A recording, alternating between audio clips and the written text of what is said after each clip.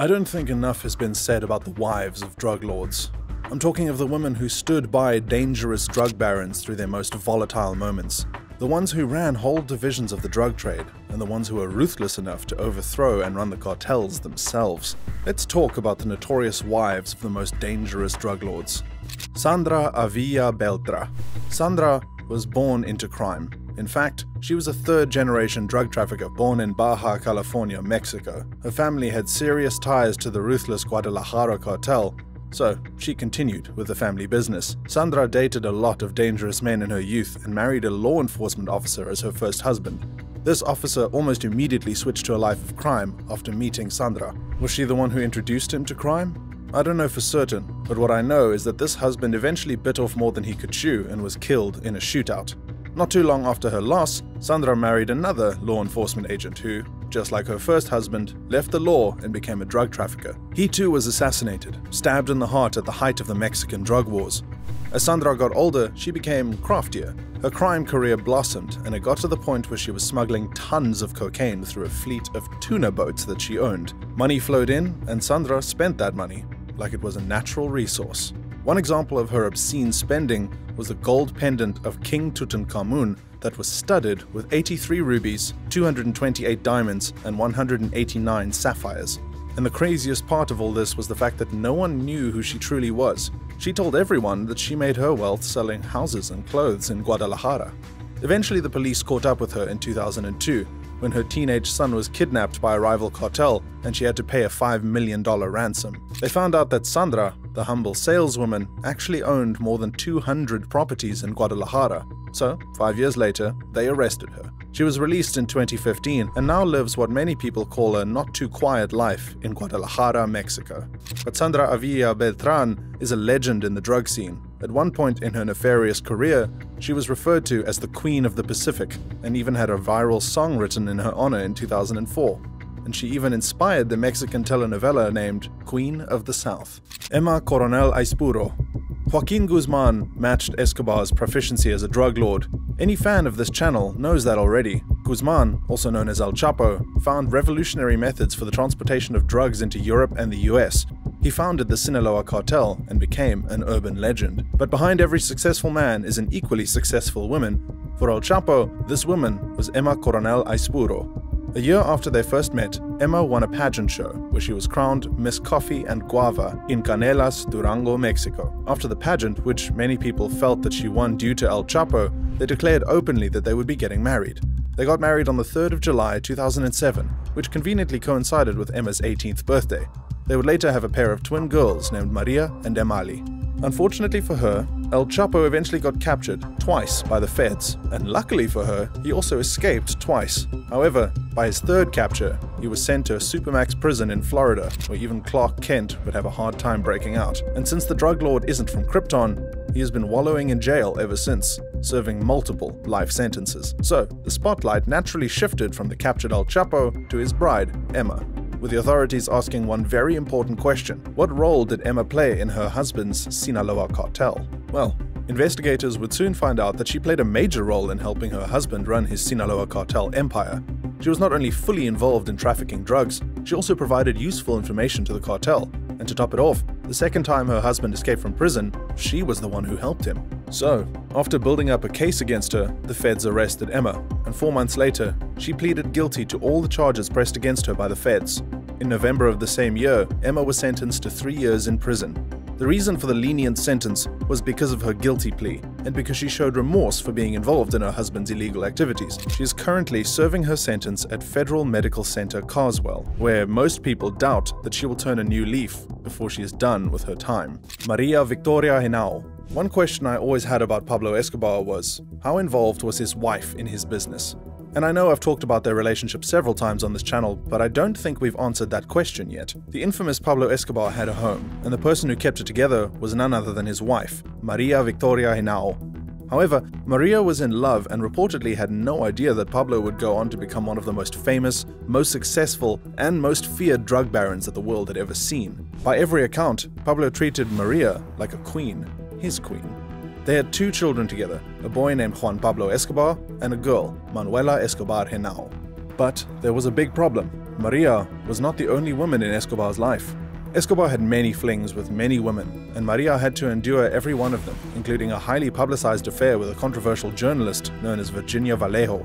However, while anyone would have left the man, Maria chose to stay with the drug lord to the very end. She was just 32 when Escobar was killed, and as the world celebrated his death, Maria grieved the only man she had ever loved. After Escobar, Maria chose not to remarry. Since rival cartels were more than willing to kill her and her children, and since the government wasn't too keen to protect them, she ran into hiding in Argentina, changing her surname from Escobar to Isabel Santos Caballero. Maria was, and still is, a quiet, private, and reserved woman, but that hasn't stopped people from wondering how involved she was in her husband's illegal business. If you asked her, she would tell you that she didn't know that her husband was a drug lord for the first few years of their marriage. However, in 1999, Maria and her son Juan Pablo were arrested for suspected money laundering. After their release, the press linked the arrest to Escobar's past crimes, and she immediately denied all allegations, insisting that she was just a wife to her husband and was never involved in any of his illegal businesses.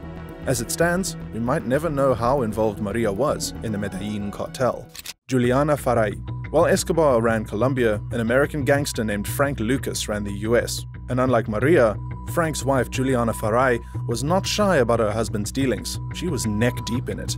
Frank Lucas was an African-American that found a way to monopolize the drug market by cutting out middlemen and buying directly from the source in Asia. Subsequently, Frank Lucas controlled the sale of heroin all over the US, and his wife Juliana was right beside him, making sales of her own. Not much is known about Juliana's childhood, except that she was born into a very wealthy family in New Jersey in 1941. Her family would later relocate to Puerto Rico for some reason, and this is where she would spend the rest of her childhood. Having lacked nothing, Juliana grew to be a spoiled child and quickly became the black sheep of her family. Some years later, she would elope with Frank, whom she met at a house party. They fell in love, got married in the 60s, and had 6 children together. While Frank moved heroin around, Juliana's specialty was cocaine, and she got arrested several times for possessing and selling the drug. Even after her husband was busted and got to spend time in jail, Juliana continued peddling the white substance. When Frank was released in 1991 and became a key informant for the government, she didn't stop. After Frank got into a car accident that left him permanently restricted to his wheelchair, Juliana supported her husband and continued selling drugs. She even got arrested. On the 19th of May 2010, she was busted in a hotel in Puerto Rico for selling about 2 kilograms of cocaine. 2 years later, she was sent to jail for the crime for 5 years. Eventually, Frank died on the 30th of May 2019, just 2 years after her release from prison. It was only after this that she stopped selling drugs. Clara Elena Laborin. Clara Elena Laborin is an enigma. Not much is known about her background, but she's perfect at courting danger. Her husband was none other than Beltran Leyva, the Mexican drug trafficker who broke away from El Chapo, formed his own cartel, and lived to tell the tale. But that's not all. He also started a bloody war against the Sinaloa cartel because he felt that El Chapo had snitched on his brother, who got arrested. Beltran Leyva was, and still is, a very violent man. And this is the man Clara Laborin chose to be the love of her life. It's not difficult to understand why. She was a beauty queen when she met Beltran Leyva, and according to everyone who knew them, he treated her like a literal queen. So, she went to the ends of the earth for him. She even ran the money laundering section of her husband's cartel, which was incredibly dangerous. So dangerous that in 2010, she was kidnapped by a rival cartel and photographed in captivity, blindfolded, bound with ropes, with guns pointed at her. 13 days later, her husband secured her release, and she returned to the section she was running like nothing happened. 4 years later, Beltran Leyva got arrested, and Clara became the head of the cartel. She plunged Mexico into one of the bloodiest wars it had ever seen. Even her husband's feud with El Chapo was nowhere near as violent, and it was all in a bid to take control. No one was spared, not even tourists. Eventually, Clara got arrested, and will definitely face a lengthy jail sentence, even though she claims today that she is no longer a part of the cartel. Griselda Blanco. Griselda was born into poverty on the 15th of February 1943 in Santa Marta, Colombia. She was so poor that she turned to crime when she was just 11, helping to kidnap a boy and promptly killing the boy after his wealthy family refused to pay the ransom requested. By her teens, Griselda had married a small-time criminal, and they would go on to have 3 children. But they divorced, and if the rumors are true, then Griselda also ordered his assassination.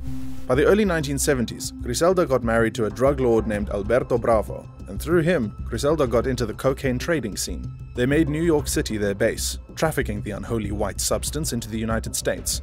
However, the feds were onto them, so Blanco and her husband fled to Colombia in 1975. However, things got ugly. In Colombia, Griselda confronted her husband when she found out that he'd been taking money from their business without telling her. The confrontation devolved into a shootout, and Griselda murdered her husband, earning herself the nickname Black Widow. She remarried soon after, and once again, she had her third husband killed. Recognizing her inability to keep a spouse alive, Griselda remained single and returned to the US by the late 70s. She moved to Miami, where she quickly established herself as the godmother of cocaine.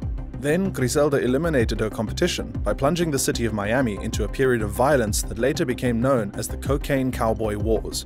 She ordered several murders that were executed in daylight drive-by shootings by gunmen on bikes. With her criminal intelligence and absolute ruthlessness, Griselda grew insanely wealthy, netting at least $80 million per month.